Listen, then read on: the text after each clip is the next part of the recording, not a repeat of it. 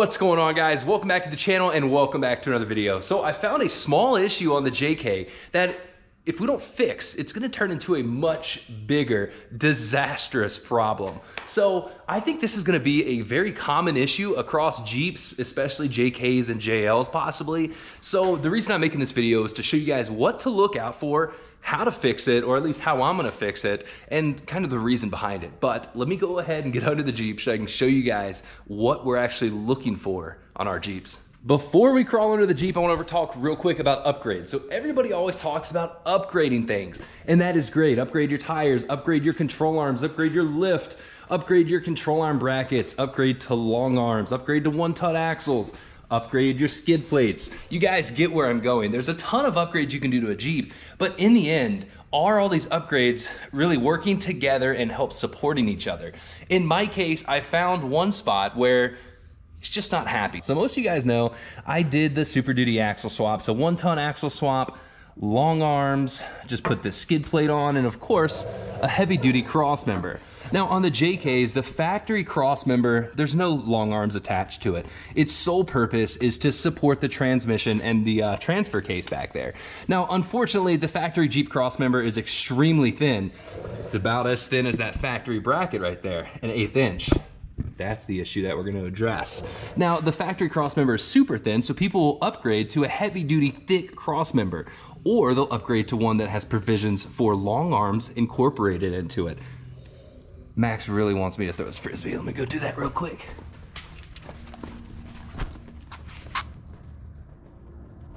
All right. So a big upgrade is to upgrade to a thicker cross member. So if you smash it on a rock, it's not gonna bend. And if you wanna run long arms, you can incorporate it into there. Now the issue is that we have upgraded our cross member. We have put an additional amount of weight on the cross member by the 6.4 Hemi and the 8-speed. And we've also added another type of like horizontal load to it by introducing these long arms into it. So what that did, at one point, cracked this bolt hole. So it's really dirty under here, sorry guys. But I can tell this has been there for a while because the crack is still a little rusty. So that means it didn't happen on this last trip, like out to Moab. However, what I think happened out of Moab is the whole cross member actually shifted back because this was not that bad before.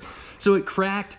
We must have hit something with a tire, put an additional load into the cross member, and we cracked that. Now at some point, this is going to continue to crack up, and we could possibly, this whole cross member could fall down, which would mean our transmission would fall down, our engine, this whole back thing would fall down. This side piece would fall down, which means our lower control arm link would collapse and our axle would roll back. It would just be a horrible series of events. So what we're gonna do is actually kind of support this mount to prevent it from cracking. We're gonna weld a plate on here and structurally brace it into our upper control arm mount or just weld it along the frame here. And one good thing, or I think a way to prevent this would be to have a skid plate that also incorporates over here, such as the gas tank skid plate. For example, our transfer case skid plate that I just installed, as you can tell, it actually ties into the forward cross member mount here. So we have an added layer of steel and it ties in over here onto the frame. So this side's good. We're gonna have to fix that. If you're running something like this, I suggest crawling under your Jeep and not only checking the factory welds, but make sure you don't have any cracks in there. So now it's time to find a way to bend this back and weld this up so it doesn't happen again. But it sounds like I definitely have to throw some Frisbee first. So what I'm planning on doing is using this little bracket that I fabbed up here the other day. This is just gonna weld on there to fix the crack and give us a little more support. And then we're gonna use a little gusset just to weld onto that piece along to our upper control arm bracket or down here along the frame. I have a feeling that somebody in the aftermarket will come out with a bolt-on way to install this because really there is a threaded tab in the frame a few inches up that you could bolt this whole assembly onto. But welding this in place is gonna work for now. That way we can at least get this out on the trails. What I plan on doing is using this Warren drill winch. This thing's actually pretty cool. It's a winch that's operated with your handheld drill. So I'm gonna hook it up here somewhere on the frame and then down there on the cross member to see if I can pull it up forward to where it should be, and then we can weld the bracket on.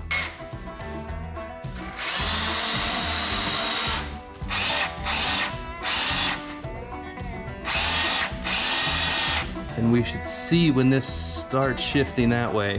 So I was able to use the winch to pull it a little bit, but unfortunately it just wasn't as much as I'd like. So what I think the best option is to take those bolts out of the cross member, clean that section up, and almost use the welding and heat to suck it in and draw it flush. So we'll give that a shot. So I'm gonna go support the cross member, pull these two bolts out.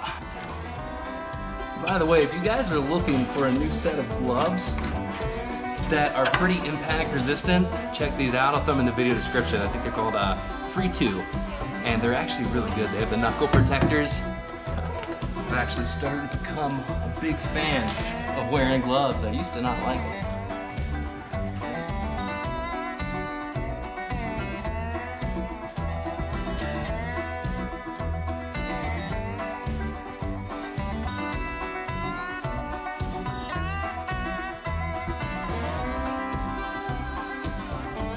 With everything cleaned up, this is how she sits. Now the next step is to tack weld this in place, but I'm curious to see if by tightening these bolts with this plate here, if it'll kind of sandwich it together and fix our misalignment issue. If that's the case, then we'll just, suck it up, fix our misalignment, tack weld this, and then put our gusset in. So there's one thing I do want to point out. There's no fault to blame for the manufacturers of these cross members. It's more of the fact that the factory just gave us such a thin bracket to even begin with. But, so if you're like me and you're running a Barnes cross member like this or an Artec, any one of those, definitely check these mounts. But I think by the time we put a new gas tank skid plate on this, something that actually has some meat behind it, we should be good. So I'm just slowly tightening these bolts, and it looks like it's gonna, no, I think almost now we're gonna start bending the brackets. But let's just see what happens if we keep on going. I'm extremely confident with how this turned out. Now that we just kind of sucked the bolts in tight, you can tell, like, we didn't go too thick on the bracket to where it wouldn't curve with this natural bend of the bracket. I think this, right around 3/16 is actually the perfect amount. We tightened these down, it curved, and it did, for the most part, get rid of that, kind of suck it back in. So now we're just gonna go ahead and weld a few spots on this and then grab our gusset and gusset it over here just so we never, ever have to deal with this again.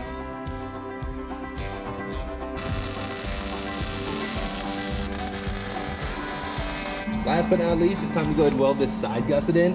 I decided to go ahead and do it kind of tucked up near the upper control arm mount as well, so it ties all in. Since this is not going to be a bolt-on system for me, I might as well weld it so we have 3 points of contact.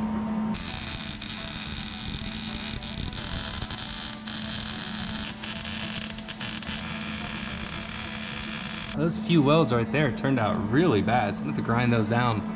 Might have to lay another bead over that, but overall, I think that turned out pretty good, and that should be plenty strong. And just like that, the rear crossmember brace is finished up. So went ahead and painted it last night. Sadly, I ran out of my nice new Ace Hardware black paint and had to spray it with Rust-Oleum semi-gloss. So it's definitely not the prettiest looking thing under here, but it is gonna work. Now, one thing that looking back now, I think honestly, let's get out of here. I think we could just install that plate that we put on the crossmember and put the bolts through. The way that it kind of sucked up, came back together, I think that you could honestly just put a plate there with those holes ovaled out and bolt it on together without welding it, and it would be enough support. Just adding that extra material to where those bolts are actually going through and clamping would be enough to kind of prevent this. So it's up to you guys personally. I mean, now that mine's welded, I know I'm never gonna have to deal with it again, but a lot of people aren't gonna wanna sit there and do all of that. But I would recommend crawling under your Jeep, whether it's a JK, JL, or JT. If you have a cross member under there that the long arms incorporate into, definitely check it. Even if you don't have long arms, if you have an older JK, go check your cross member, because if you've been banging it on rocks over, a course of 10 years, definitely check it, because I think this might become a pretty common spot for failures in the JKs, especially over the years once these frames get older. But that's it for this video, guys. Hopefully this will help somebody out one day in the future. That is gonna be it. Please give the video a thumbs up, subscribe to the channel, and I'll see you guys next week. But we do have a few things coming up.